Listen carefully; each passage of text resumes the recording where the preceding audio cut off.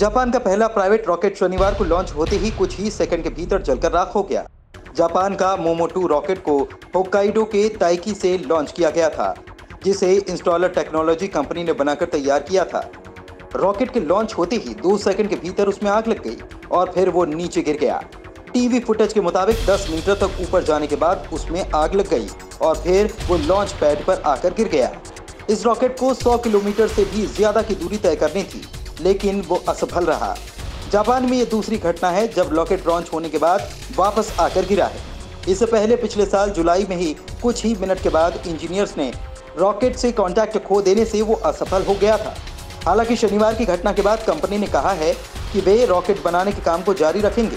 हालांकि जापान की ये प्राइवेट कंपनी कई कोशिशों के बाद अभी तक जापान की सरकारी space agency Japan aerospace exploration को चुनौती देने में नाकाम रही है।